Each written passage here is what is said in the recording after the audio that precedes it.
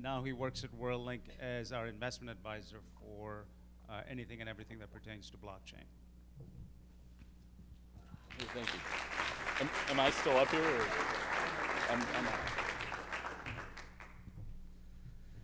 Thank you, Matthew. So we at WorldLink decided to fly in 5 startups representing what we believe are the most relevant use cases to blockchain. Those use cases include supply chain management, identity management, data registry, IoT applications, and financial applications.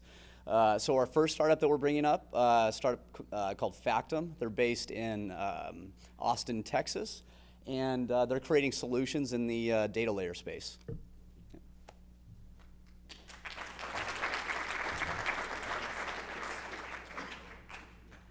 And also, after each startup presents, we're going to do a quick Q&A from the audience. So please, if you have questions, feel free to ask. There's slides.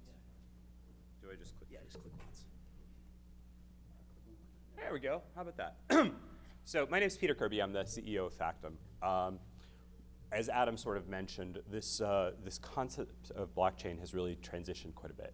When we very first started back in 2014, it was guys in ripped t-shirts, and now we're sitting in a room full of grown-ups in suits and Hermes ties. So I really just want to appreciate how far this concept has come and the number of very smart people who've become involved. And I think that's because we're onto something very interesting. So as Adam mentioned, this all began with Bitcoin. And Bitcoin's just a way to send money across, from one person to another.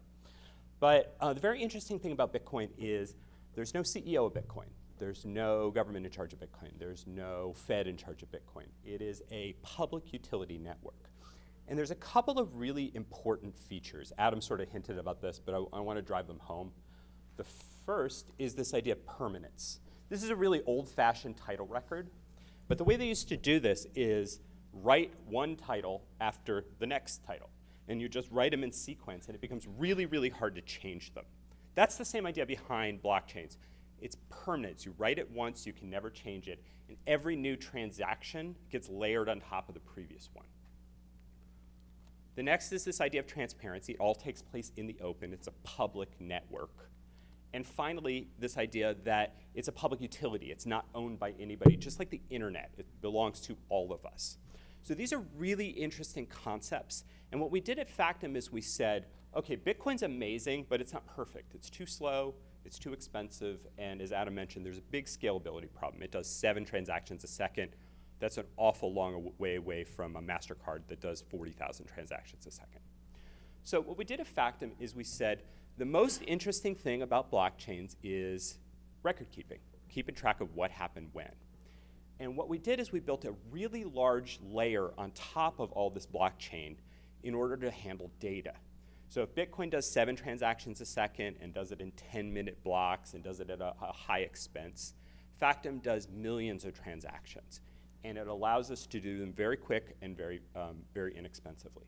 So that lets us start thinking about data problems, not just financial transaction problems. So this network is live. It's been live since 2015. There's about 100 million entries on it, and some of our customers include the US Department of Homeland Security and the Gates Foundation.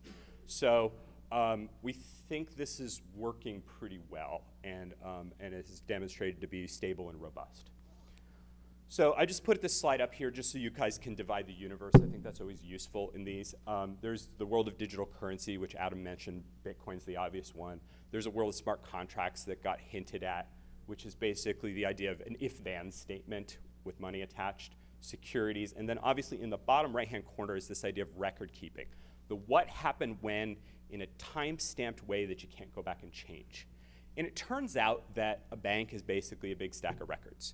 An insurance company is a big stack of records. A government's a big stack of records. Record keeping is one of the fundamental things that institutions do. So what and who cares, and how does any of this make money? That's why we're all here. We launched last month a product we call Factom Harmony. And what it basically is a record-keeping system for the mortgage industry that allows us to keep track of what happened when. I'm sure a lot of you saw this movie, The Big Short, right? Everybody's yelling at this sleazy Wall Street guy. But basically, the U.S. mortgage industry in 2008 was, record keeping was so disastrous that we nearly took down the world economy. So what happened was we as a country rolled out a great big mess of laws called the Dodd-Frank laws, and the cost of compliance and the cost of auditing and the cost of keeping track of what happened in mortgage records tripled the cost of originations. So it used to cost about $2,500 to do a mortgage. Now it costs $7,500. So that industry added $50 billion in costs in the last 8 years. So what we basically said is it's a record-keeping problem. Keeping track of what happened when is really important. To Adam's point, the blockchain is just basically a way to get third-party trusted people out of the way and have it be dictated by math. So it was a really good fit. Basically, the very simple way to think about it is a mortgage is just a series of documents: appraisals, credit, pay stubs, title, etc. And if we take a hash of those, hash is just a fancy word for a fingerprint of a document. One way, you can't go backwards. Take a hash of those, publish them. Now you have proof and time-stamped of what exactly those documents were. And the really simple way to think about it is that way I can prove if it's an original copy or an exact replica of a copy where I don't change a single comma, or I can tell if it's a bad copy. And it turns out that when it comes to audit and compliance problems, the ability to know for sure that that's the document that you sent to a borrower or that's what a borrower signed creates a tremendous amount of value. The other idea is that you can take some of the metadata, the things that would be published in like a courthouse, and you put it also into the blockchain. And this is a really complicated slide, but just think of it like the whole thing becomes a card catalog for the mortgage industry. So this is the idea. We launched this product last month. We already have 3 very, very large financial institutions that we're in contract negotiations with. We have the Mortgage Technology Bankers Association booth that we ran had 2 or 3 deep, sometimes waiting to talk to us. So there's a lot of really great feedback in that space because it solves an actual problem with actual technology that works today. So that's basically what we're up to. I'll just take a moment and answer questions. And not a single one.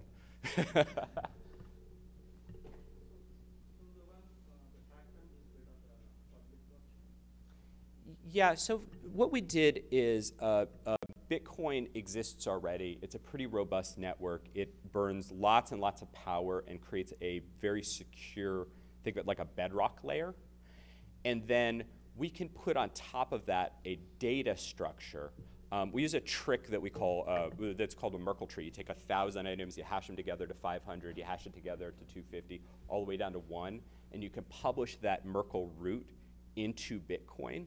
And that allows you to do not just 1,000, but 100 million. So it's a way to structure the data in that allows for massive scalability. And it basically inherits all of those qualities of public and transparent and owned by all of us. Go ahead. No, Adam would be very upset at us. So Factom is a public network. You can look it up. And what we're doing, so there's a puzzle, right? Because if you publish a credit report or social security number, that's obviously very dangerous. But what you're doing is you're publishing not the data from borrowers, you're publishing proof of the data from borrowers. And that's really the trick. So that's how it becomes a collection of cryptographic proofs and an audit trail rather than actual borrower data. Go ahead. So are you, given what you've said, are you actually proposing to reduce the cost of trust in these networks like mortgages? So you're going to bring it down to $2,500 again?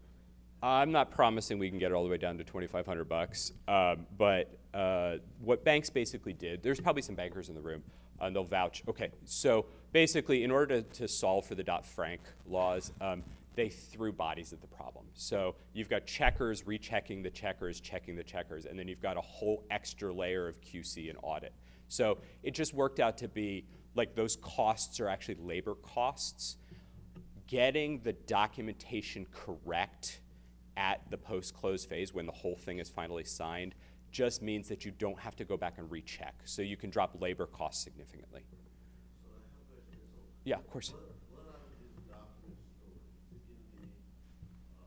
this picture you were showing? So this is, like I said, this is a bit of a complicated slide, but imagine you've got a lender storage system, you know, Bank of America, Wells Fargo, Quicken, and they run FileNet or some other sort of thing.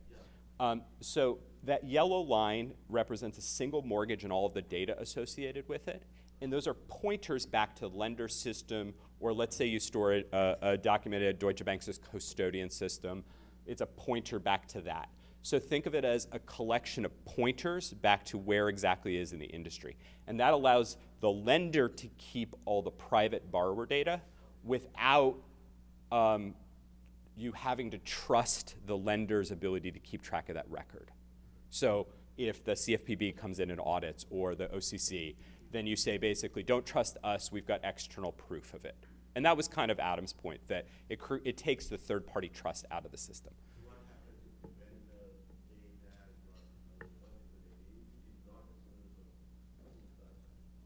vendor You mean if the lender, so the pointer actually points back to the database in FileNet. If they delete it, let's say they delete it by accident, the system keeps track of the history of it. So you can A, say, oops, they deleted it, and B, is there a previous copy that would still be valid? So let's say what happens a lot of times is the loans get transferred. Wells Fargo sells it to Goldman. They transfer everything over to Goldman, but the pointers remain back to the Wells system. So if Goldman deletes something, you can go back and pull the Wells version. Yeah. Built into the system is the ability to transfer. You know, when the lenders transfer from one FileNet to the other, the blockchain is tracking where it now points to. Okay, Peter, I think we have one more question. Oh yeah, absolutely. Go ahead. What kind of pushback are you getting from your prospective customers?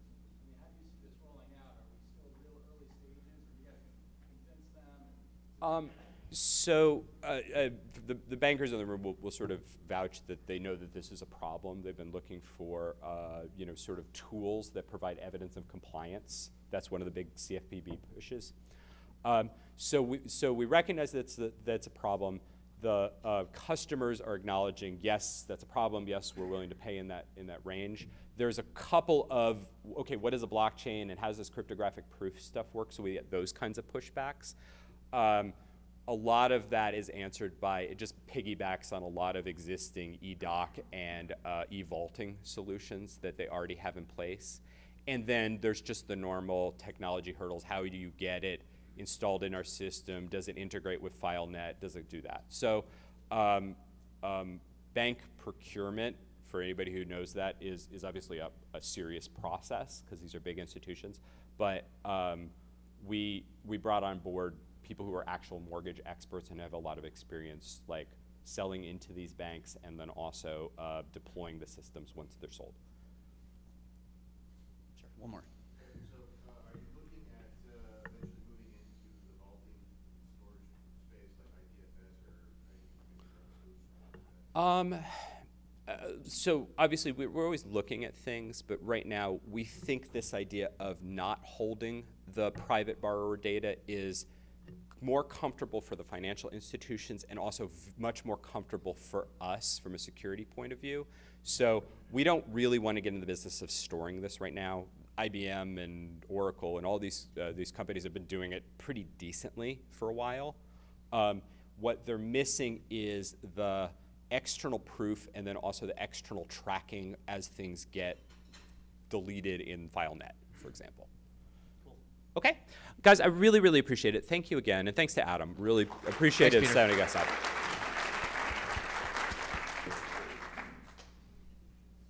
So our next startup is, as you can see, it's Filament.